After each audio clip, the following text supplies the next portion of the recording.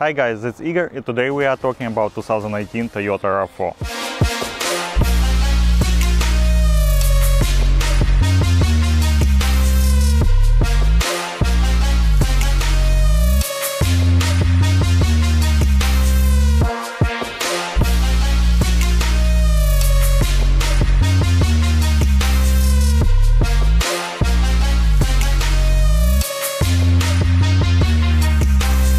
New generation Toyota RAV4 is a completely different car compared to previous generation. First of all, they built this car on different platform, which they share right now with Toyota Camry and Toyota Avalon, which is much bigger car compared to previous platform which they share with Toyota Corolla. And because right now Toyota RAV4 share his platform with Toyota Camry, this means that Toyota RAV4 right now is more comfortable vehicle. First of all, because it's a longer wheelbase, but in the same time it's a little bit shorter compared to previous generation. But for your information, wheelbase right now bigger on 1.2 inches compared to old generation. Also, Toyota received new engine with 203 horsepower, which is pretty big number compared to other vehicle in this class. But right now we have a Jeep Cherokee with 270 horsepower and the Mazda CX-5 with turbocharged engine. And right now this engine can push Toyota RAV4 from 0 to 60 for 8 seconds. But funny situation with acceleration, less powerful Honda CR-V can do from 0 to 60 for 7.6 seconds. The cheapest Toyota RAV4 you can buy for around $27,000, but most expensive one, Toyota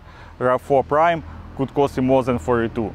But for Toyota RAV4 Prime you could expect around $7,500 reduction from your government. Also, you can choose two different all-wheel drive system on Toyota RAV4. Most expensive version as Toyota RAV4 Adventure and the Limited already equipped with the most expensive all-wheel drive system. But for this one you can choose this for additional money. We have over here middle version, it's Toyota RAV4 XLE, but with some additional features. What's the difference between two all-wheel drive systems? One of them is regular all-wheel drive system, but another one is more advanced. It's something like Honda's or Acura's all-wheel drive system, which they call SH all-wheel drive, and on Toyota RAV4 it looks similar. This all-wheel drive system lets you send more torque on the outer rear tire during the turn, and that's why this car is more stable during the hard turn. More advanced all-wheel drive system also can mechanically disconnect rear axle, and in this case you can save more money on the gas. Right now, even in the base version, Toyota RAV4 is equipped with LED headlight. But I would say it's not so bright as you expect, but definitely look better outside. But very nice features, because right now Toyota RAV4 has automatic high beams. RAV4 has 3 different tire sizes, and smallest one it's 17-inch, and 2 different one for adventure they usually set up 18-inch rims, for most expensive Toyota Prime or Toyota Limited 19-inch. But my opinion that with 17-inch this car looks a little bit ugly. If you're gonna read any articles in internet about SUV in this class, you will find out that any car reviewer or car magazine reporter tells that Mazda CX-5 is most sporty SUV in this class, and they tell that Toyota RAV4 is okay. But weird situation, guys. If you're gonna check data from the same magazine, you will find out that, for example, later acceleration for Toyota RAV4 much better compared to Mazda CX-5. And Mazda CX-5 has worse in this class, which means that yes, Mazda drive fast, feels fast, but holds the road much worse compared to any other. And I believe in extreme situation you will wish to be inside the Toyota RAV4. And numbers for later acceleration, for example, for Toyota 0.8, for Honda CR-V 0.83, but for Mazda CX-5 just 0.79. Funny thing about Toyota RAV4 right now, it's one of the fastest Toyota on the market. Combined number from both engines on Toyota RAV4 Prime is 302 horsepower, which is led to accelerate to this car from 0 to 60 for 5.4 seconds. Only one Toyota is faster right now, which is Toyota Supra.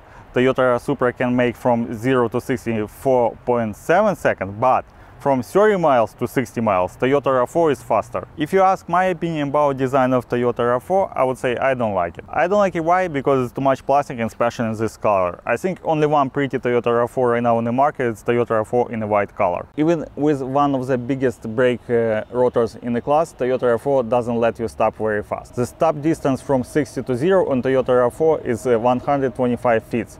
If you're gonna choose most powerful and most advanced Toyota RAV4 Prime, it could be even 195. For example, Honda CR-V in the same class could stop from 60 to 0 in 117. If you will choose Toyota RAV4 XLE Premium and more advanced version, you can get power tailgate. On current car it's for additional money. For Prime and Limited you can get leg activated tailgate. Toyota RAV4 has two handles on the trunk, which is very nice, and even if you forget to press the button on the trunk, you can move a little bit and then it closes by itself. Some car reviewer was laughing on one feature of this car, which is a adjustable noise from or sound from tailgate, but I think it's very nice feature, because if you have a baby in your car, sometimes this noise from tailgate can wake him up and he gonna cry. Toyota tried to get you as a customer with a lot of safety features. Even in a standard LE version you can get like line assistant, you can get like active cruise control. For more money you can add blind spot monitors, which you can receive with more advanced version, but for example for this one XLE they paid additional for blind spot monitors. For active cruise control also you can get automatic high beams, automatic emergency brake system, and most of these features standard in this car. You have electric power emergency brake, and nice features is hold button. How you're gonna use it? You just press it during, for example, high traffic, and you can stand without pressing brake by your legs. Toyota tried to tell that new generation of Toyota RAV4 and now it's more off-road vehicle, and you see how many settings they have.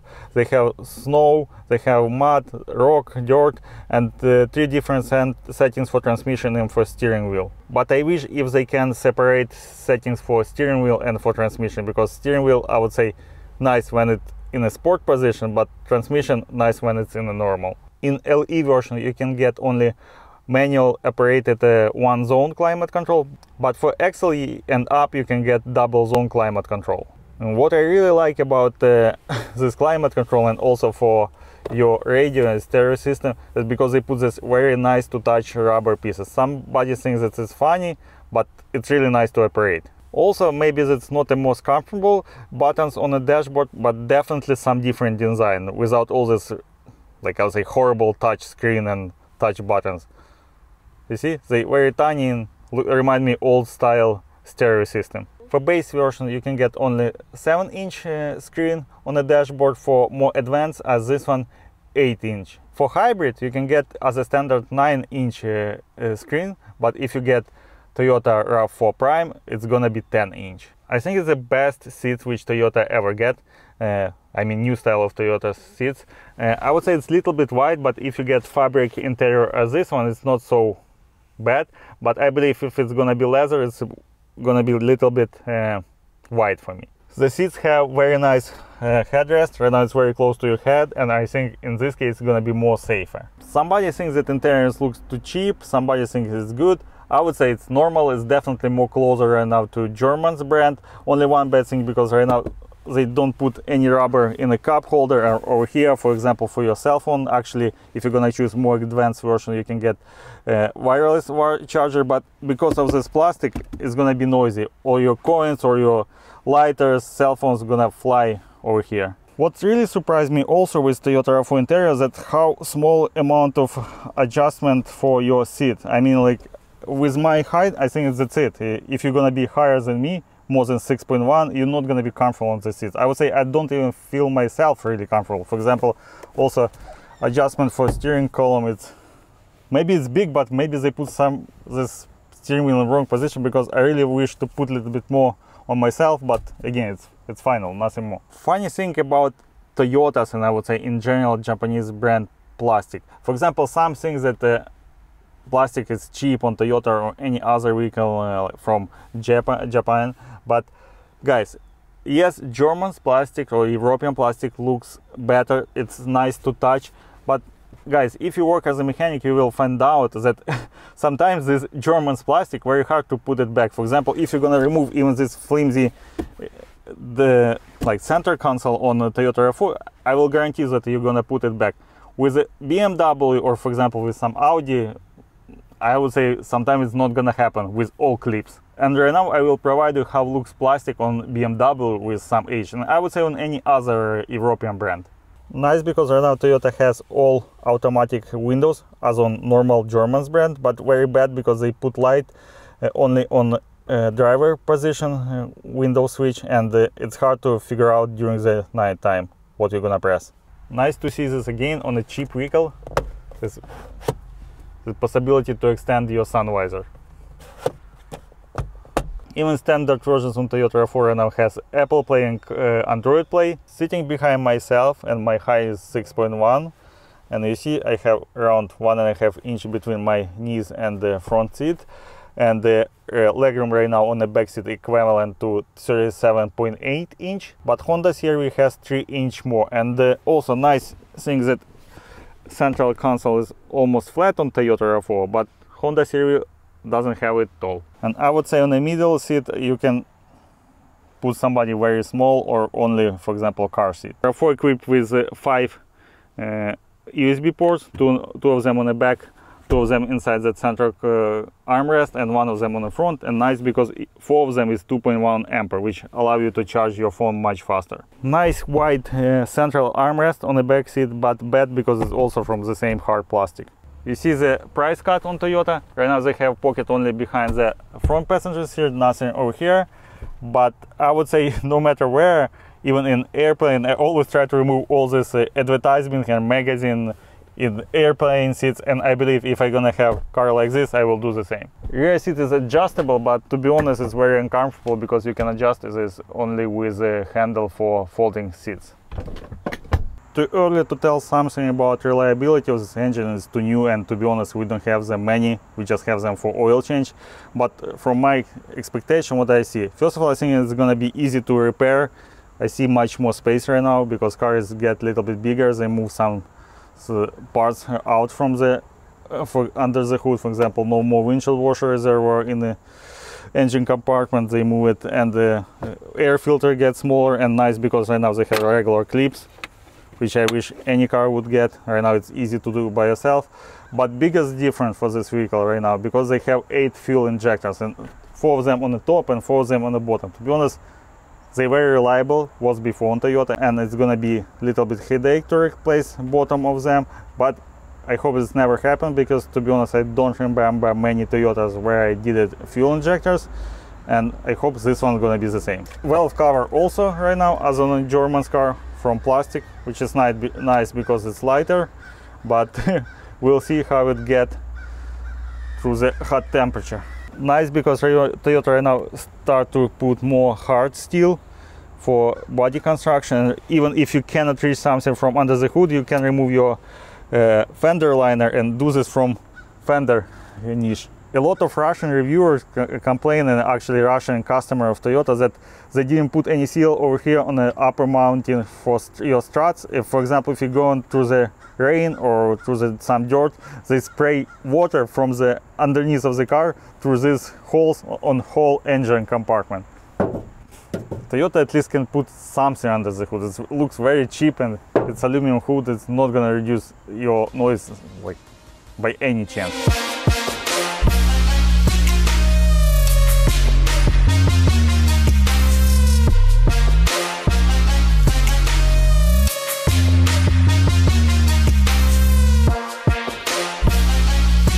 Okay, we under 2019 Toyota RAV4, and what can we see over here? We see really good job from Toyota, because they start to put all mud shield under whole car. They build this from plastic, and you see they cover whole bottom of the car. That's really increase your anti-rust coating and increase your aerodynamic.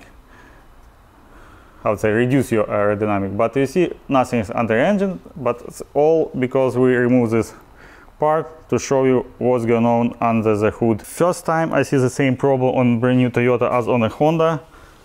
Leak from rear main seal, probably it's during installation, but I hope it's gonna stop soon. Carter steel from steel, but on transmission, which is right now 8-speed automatic from iSeen, you see they start to look like a European car. They put plastic oil pan. I don't know if it's good or no, at least it's not gonna be rusty, but I'm not sure if it's gonna be the same strong. But in general, transmission of this car is very nice. I would say it's much less nervous compared to Jeep Cherokee with 2.4 liter engine, and in general I like how it works. If you compare this mud shield with a German's car, what we can find out, what's the difference? Because Toyota uses hard plastic, which is good for durability but bad for noise insulation. But on German cars, most of the time you can see holes in this anti-rust protection cover and mud shield, because oil going from each place in German car, and usually this oil make a hole in all this anti-rust coating, anti-rust protection shields. And now we do rear rotor refacing on this car, and we clean the rust on the front one, because Toyota refused to do this by warranty. This car has only 5,000 miles, and the car was parked for a couple months during the quarantine, but they decided that they don't have to do this by warranty, I mean Toyota, and they asked for this $500 just to reface rotors. To replace these rotors, they ask $900. I believe our price would be around $300. Brake rotors on Toyota RAV4, one of the biggest one in the class, but doesn't matter, they do not provide you great braking on a Toyota RAV4. The braking distance on Toyota RAV4, one of the worst, I would say worst in this class, is 125 feet from 60 miles. The numbers of diameter for rear brake rotors 11.1 inches, front one is 12. For example, on Honda, rear one is just 10, and Honda CR-V has much better brake distance. It's the smallest one compared to any other vehicle in this class.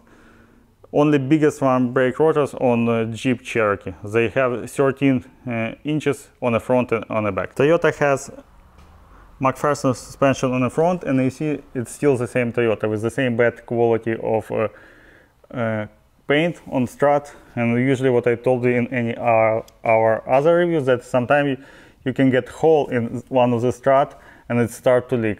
But in the same time, you don't have with Toyota the same problem as with German car when your springs get cracked. On Toyota they usually still alive whole life of the vehicle, but normal life for shocks is around 120,000 miles. Most of the undercarriage part on Toyota RAV4 is steel, but they also looks like start to reduce weight and start to install aluminum parts over here on suspension.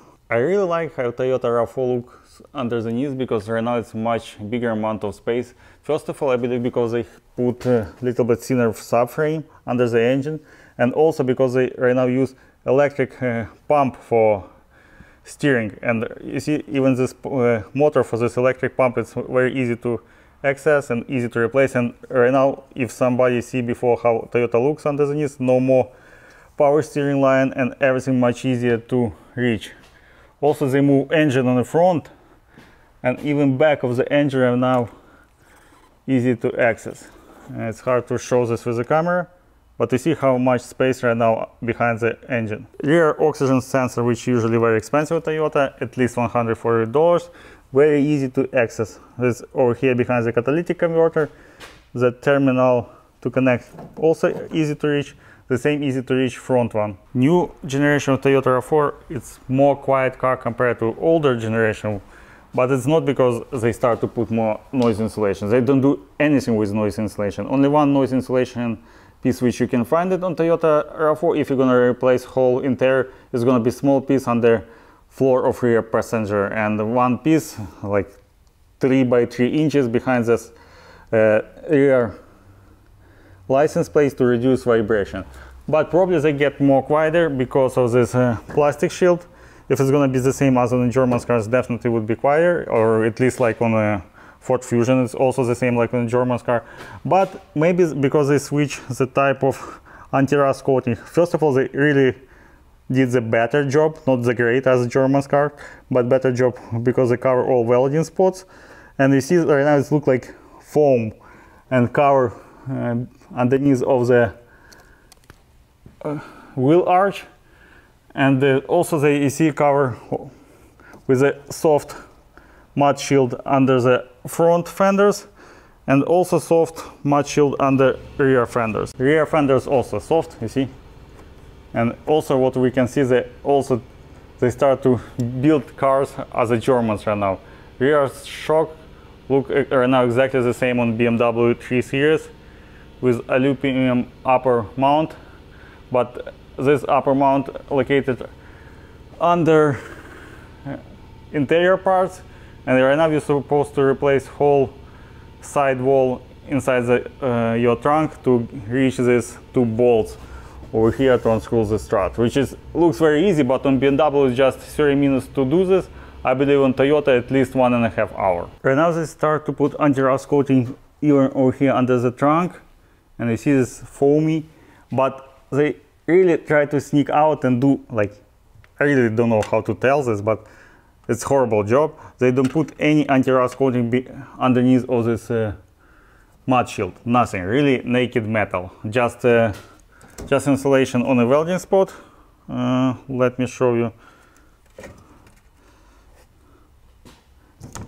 Yeah, just insulation on welding spot. You see this black line, but nothing about any foamy anti-rust coating. Bad job, Toyota. Multi-link rear suspension on Toyota RAV4 right now. It looks a little bit more complicated than on previous generation, but right now Toyota finally has nice rear stabilizer bar, and for me it's even more wider compared to previous generation Toyota Highlander. Right now it's 22 mm. If I could remember, on Toyota Highlander previous generation just 14 mm. That's the reason why Toyota RAV4 has a little bit better handling right now. I just told in our previous review about Toyota Venza that Toyota has much better air conditioning system compared to Honda, because Honda always has problem with the AC compressor, but right now Toyota switched design and they do again like more European. They don't have any more clutch on his AC compressor. Actually, this one is over here. We just replaced the same one on Toyota Camry, and then I have the same design like on a Volkswagen. And what's happened? They usually all these valves is broken, and this means that you're supposed to replace or this valve or whole compressor. And a job to replace this whole compressor between $700 and $1,200. If you ask me what I think about the handling of Toyota RAV4 2019, I would say it's definitely better compared to previous generation. But to be honest, I hate talks this way when you told it's better than previous generation, better than other Toyota. It's supposed to be better compared to other vehicle in this class. And if you compare this vehicle, I mean Toyota RAV4 with other vehicle, for example like Mazda CX-5 or Jeep Cherokee, I would say some spots is nice, some need to be improved. For example, noise insulation better compared to previous generation, but still horrible. But it's normal because most of the time I would say Toyota is more like city driver car, and nobody will complain about this. And again, it's not too bad compared to previous generation. And if you check numbers of sales of this car, you will understand that it's good enough to have at least this. They have what to sell, I mean Toyota. About handling, it's definitely better compared to previous generation. First of all, I believe this because they start to use more wider stabilizer bar and a little bit more complicated rear suspension. Also, what I wish if Toyota will do is his Toyota RAV4 and any other vehicle, handling is nice, especially steering wheel, but one bad thing, I would say in some time it's even dangerous if you use this car in eco mode. Because when you turn, for example, steering wheel on 15 degrees left or right, sometime if you use this vehicle with eco mode, you feel it get like empty. And then it's fine again if you turn more. But if you use this vehicle with a sport mode, everything is fine. That's, I would say, why I wish if Toyota put different adjustment for steering and for suspension and transmission, the same as you see on the Ford Mustang. If you want to adjust steering wheel, it would be nice if it will be able to adjust just separate from suspension and transmission. In this case, handling will be better. I wish to have a steering wheel as in sports mode, but suspension as the eco mode, and the transmission. Even with LED headlight, Toyota RAV4 has bad headlight as any other Japanese vehicle. It's nice that they look nicer because they're bright and look modern, but I would say on the same level as his previous halogen headlight. Comfort on the current generation RAV4 definitely better than the previous one. I cannot tell this is better than on any other vehicle in the class. I would say it's on the same level, but it's good. And why it's better compared to previous generation? Because they built this car right now on more longer frame, I would say platform, which is they share with Toyota Camry. And right now it's more comfortable because it's reduced the noise from suspension because it's longer, and I would say any vehicle, if you extend the wheelbase, would be more comfortable. The same story with Toyota RAV4. Brake is fine, but one of the worst in the class. and I would say I don't feel any problem with this brake, but just this morning I jumped in BMW 2011 BMW 528, and I understand it's a lot to improve with Toyota. It's just regular brakes as any other Toyota, maybe even better than before, compare for example with old Camrys, but still not the best one. I like the usability of this car, especially side mirrors. They're definitely much better compared to Toyota Venza, which we recently reviewed, without this small mirror on the angle of mirror, and they wider on up positions. That's really make his work like on a higher level. I mean mirrors, and let you see in these mirrors much better. All safety system on Toyota RAV4 works very nice. It's not so annoying as on our reviewed Toyota Sienna 2018, and I really like how works line keep assistant. It's not so, I would say, pushy as on Honda Ridgeline, which we test. It's nice, and it's really nice. They really did a good job with safety features. It's good that right now Toyota has automatic high beams. I always love this feature with my 2011 Dodge Durango. Engine noise is definitely better compared to previous generation, compared to especially Camrys with old generation engine, but doesn't matter. Toyota's engine still, I would say, really like horrible to listen to them. As a summary about Toyota RAV4, guys, I believe Toyota is still the same reliable vehicle, but maybe something will change. For example, I told you about the AC system. Right now it's not the same reliable. They put this shield under the knees of the car, which protect from the rust this car, but usually increase the temperature for the engine. And I believe maybe in the future new Toyotas will get more oil leak, but we'll see this in the future. Right now it's too new to tell something, but I hope it's going to be the same reliable, but definitely this vehicle needs to improve something. Thank you for watching us, and don't forget to subscribe to our channel.